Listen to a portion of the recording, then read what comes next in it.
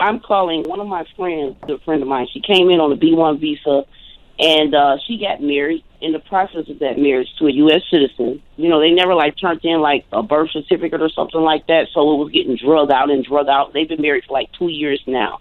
Now, in process, she's been going through some abuse. Okay, now, recently, today, I went with her lawyer, you know, with her to her lawyer's office. She asked me to go for some support, you know, from this situation that she's been in. And her lawyer recommended that she get divorced before she applied for the VAWA. I didn't think that sounded right. No, do you think that's good? No, I think that's bad advice. I think you can file for the VAWA. Hopefully it gets extended. You shouldn't get divorced, because when you get divorced on a VAWA, you're giving yourself a 2-year statute of limitations to get everything filed. You can file a VAWA any time in your life, but up to 2 years from a divorce. I just met with somebody who was physically abused.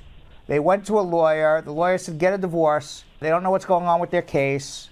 And it turns out the lawyer never filed any VAWA case for them. The divorce happened more than 2 years ago. And guess what? She can't file anything now. It's a very sad situation because you can't file more than 2 years after a divorce.